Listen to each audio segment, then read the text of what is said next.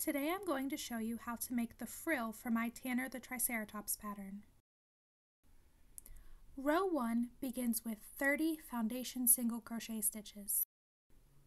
A foundation single crochet stitch is first started with a slip knot and a chain 2. You'll then insert your hook into the first chain and draw up a loop.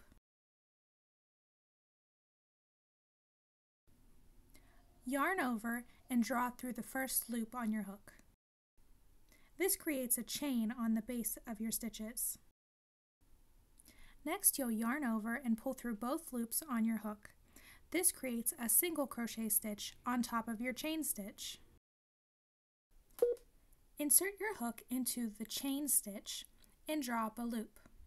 You'll then yarn over and pull through that first loop, creating another chain.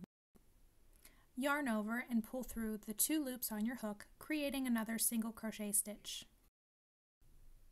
Each chain and single crochet combination is a foundation single crochet stitch.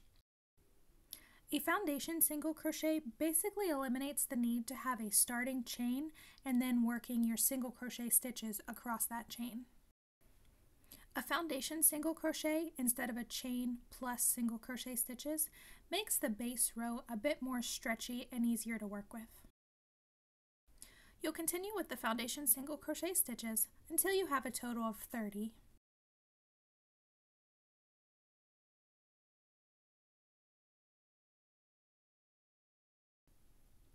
After you've completed row 1, we'll then begin on row 2, starting with a chain 1 and turning your work.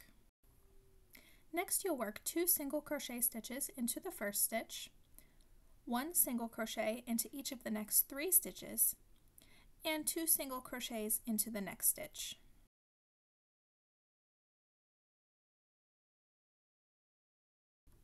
This completes the first repeat, which you will continue on until you reach the end of your work.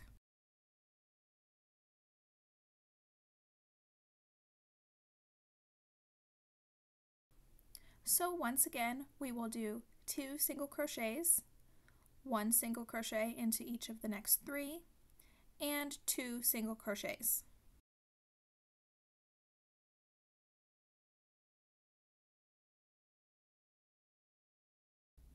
If you have a hard time keeping track of your repeats, you may want to use stitch markers to indicate the beginning of each one.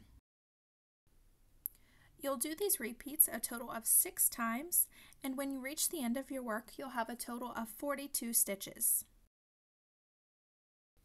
You may notice that your work is starting to curl. This is intentional for the shaping of the frill.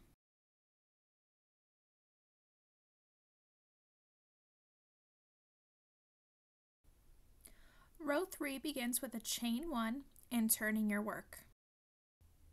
You'll then work 2 single crochet stitches into the first stitch, 1 single crochet into each of the next 5, and 2 single crochets into the next.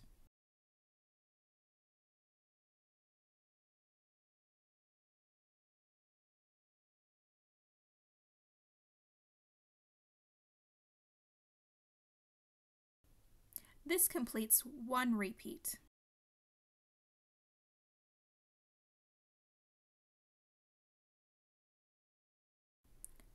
You'll then work another 2 single crochets, then 1 single crochet into each of the next 5, and then another 2 single crochets.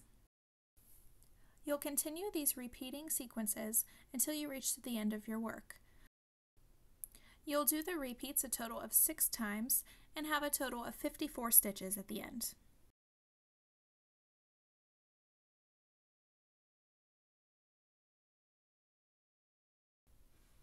Row 4 begins in the same way with a chain 1 and turn. You'll then work 2 single crochets into the first stitch, 1 single crochet into each of the next 7, and 2 single crochets into the next stitch.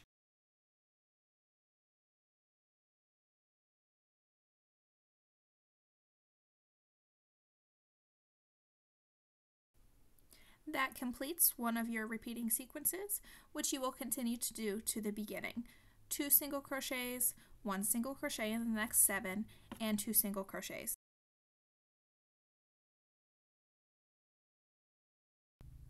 You'll again be doing this repeat for a total of 6 times, and at the end of this row you will have a total of 66 stitches. Again, if you're having trouble keeping count of your stitches, be sure to use stitch markers at the beginning of each repeat to help you keep track.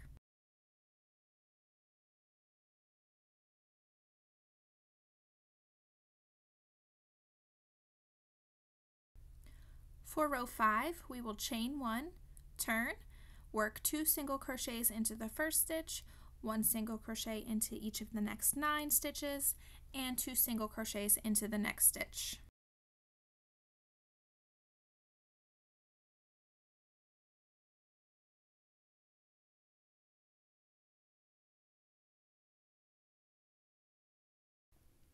You'll do that same repeat until you reach the end of your work.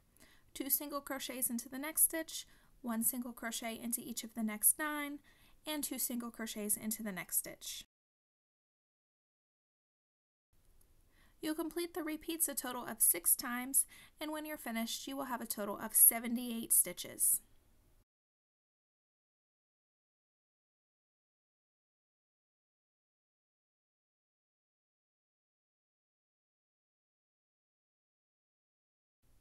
For row 6, we will chain 1 and turn, work 2 single crochets into the first stitch, 1 single crochet into each of the next 11 stitches, and 2 single crochets into the next stitch.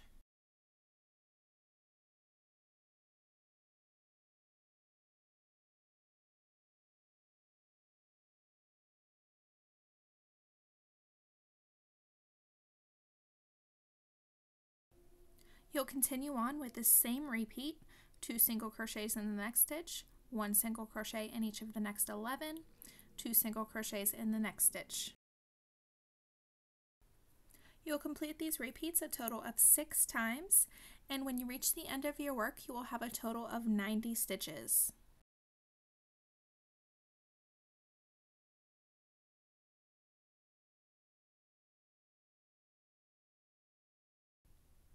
Here's what your completed frill front piece will look like. Go ahead and fasten off.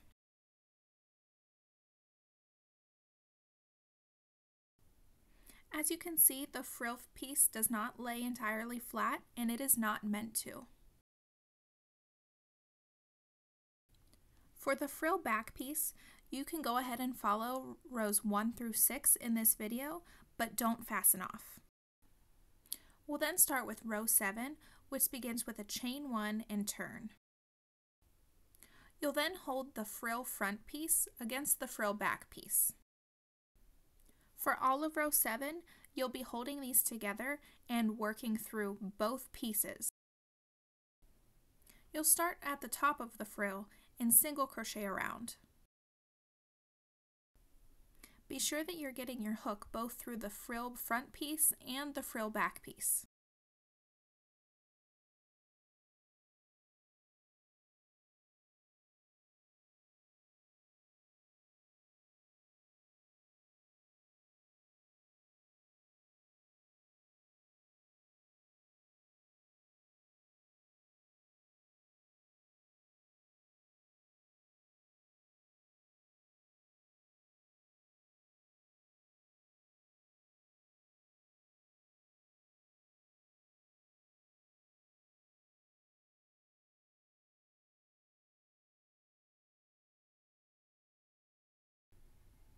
When you reach a corner, you can work 3 single crochet stitches into that stitch to help you round that corner. Be sure to tuck in your ends so that you don't have to weave them in later.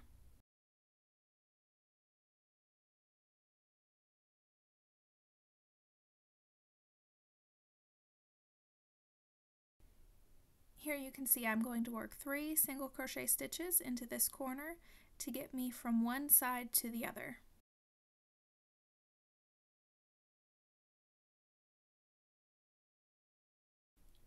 Working along this edge, you'll notice that there aren't really any stitches that are designated for you to work through. Just go ahead and single crochet along the edge. The actual count that you get doesn't really matter.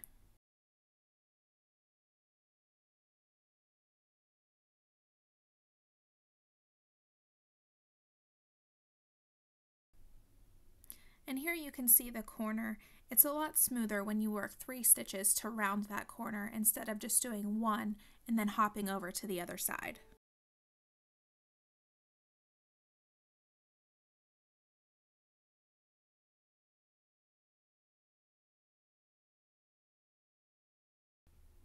You'll continue working around the perimeter of the frill, working 1 single crochet into the stitches and the sides and 3 single crochets into each corner. When you've made it all the way around, join with a slip stitch to your first stitch of the row.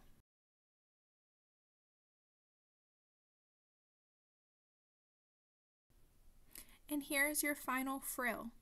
Be sure to fasten off and leave a long tail for sewing. Your final frill should have the 4 corners where we work the 3 single crochets in the border, and then 5 points.